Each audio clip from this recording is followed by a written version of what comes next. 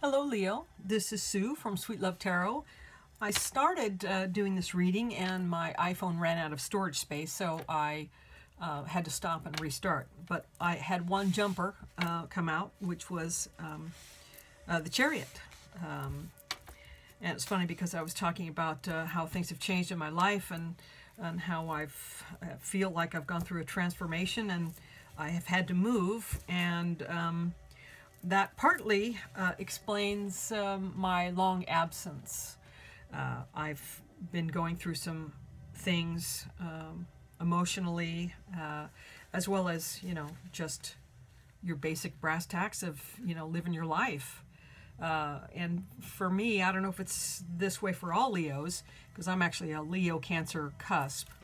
When things get difficult emotionally, everything else seems to be overwhelming, and I'm going to stop talking about that now because I might start going off again. So yeah, I'm trying to put all that stuff behind me now. So we have the Chariot, so we do have moving forward, which is an excellent start, and I'm glad to see it. Okay. Yes, no more petty squabbles. We're leaving all that stuff behind. Somehow we instinctively knew that the path we were on, even though it was what we wanted more than anything, it wasn't right. So we're putting that behind us, and the King of Pentacles may be our reward. Something coming in, a very mature, rock solid, steady person coming in to my future, hopefully this June. That would be a nice change of pace. Ah, yes. I think that's confirmed. This is the Sun in the Mystical Tarot by Juliano Costa. It's an Italian deck. It's beautiful, but it's traditional enough that it's not difficult to read. You don't have to learn a whole new deck, which is great. I mean, the symbolism is there for a reason, as it exists. Ah, yes. Nine of Swords in reverse. No more tortured nights. No more nightmares, and there's those negative thoughts that I've recently learned that I have to let go of, because I have created for myself, horrible things. I mean, if the moment that you have a doubt about something, if you start to think, oh my God, well, what if he doesn't love me anymore? What if he's seeing somebody else? What if I said something wrong? What if I'm not pretty enough? What if I, and you create 100 reasons why, you insert your thoughts into someone else's head, without a word from them, like that. But sometimes without a word from them is the problem. You need communication to be able to put some things to rest. But it looks as if you've had to put them to rest on your own, with no help from anyone. And as a result, you're walking away with the spoils of war. This is not like a thief. You look like you're getting away by the skin of your teeth, yes, and it's been hard, but you're not going away empty-handed. You've learned something very valuable, and you're taking that lesson with you.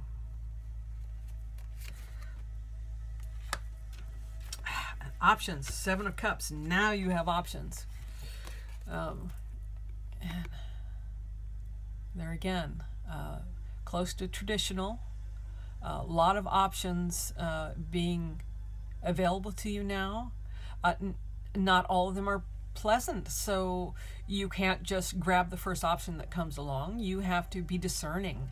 You have to carefully weigh your choices and see which ones hold something good for you, which ones are a happy home, which ones mean, you know, love with your soulmate. And but then, you know, watch out. Some of them have a snake. But, oops, that's the bottom. I don't like the bottom of this deck. The Ten of Swords, although it could be that a betrayal is what caused you to go on a spiritual journey. You were faced with a situation where you weren't getting information in, but it looks as if you worked it out anyway. Okay, yeah, no Four of Wands, no stable foundation as of yet. But and you'd have had an offer come in, but you don't think it's good enough. So you're going to completely ignore it and pretend that doesn't exist. Yep. And it's reinforcing you have a choice to make. Apparently having to do with a love relationship. So, yes. There again, weigh your options and don't grab the first thing that comes along, because it may seem kind of okay initially, but if you dig a little deeper, you might find that they're not totally 100%. They're not on the up and up, and they just want to play. And if that's not what you're looking for, keep moving. Thus far, you really haven't gotten the recognition that you feel you deserve. It has been slow coming, but you have been slow in coming out of the dark. So all these things are coming your way now. You should be well on your way by June, as far as being out of the dark and getting to your recognition. So yeah. And you're waiting for your ships to come in, as they say. But it's hard to say whether the ships are coming in or out. That's the traditional thing people say. But it's basically, to me, you've done a lot of work. And you have managed to put together 3 wands. You're waiting on that 4th one for stability. But you haven't seen it come yet. And you're getting really worried about finances, and you're sort of feeling a little miserly at this point. You don't feel like you can afford to let anything go. So you get nervous. Yep. And a proper offer, an offer of love, is not forthcoming.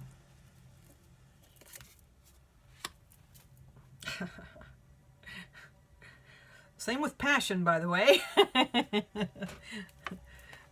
Okay, so no love, no passion. Are you doing this to yourself?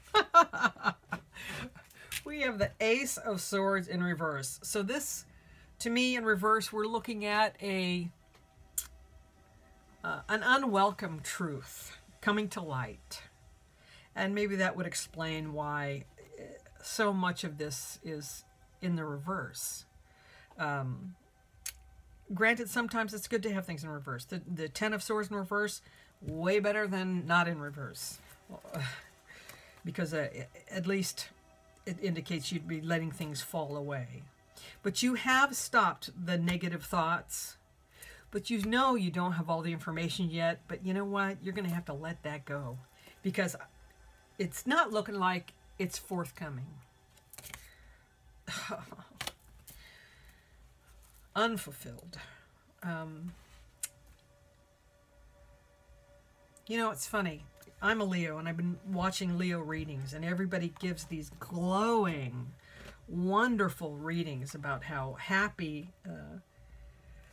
everything is right now for Leos. And I'm getting, yeah, see there again, maybe it's my negative thoughts. Maybe it's my energy that's turning this to a negative reading. That kind of indicates that might be correct. The Emperor, maybe I'm steering it. The King of Cups. Well, this is a positive sign. At least it's upright, and it has to do with love. So, and a very mature love. Not goofing around, not a game of slap and tickle. Seriously, all in. That's what this card is telling me. So, everyone's been telling me that this is what will come for me before May is out, and it's difficult to see, considering all the things that I have gone through in this past 7-8 months.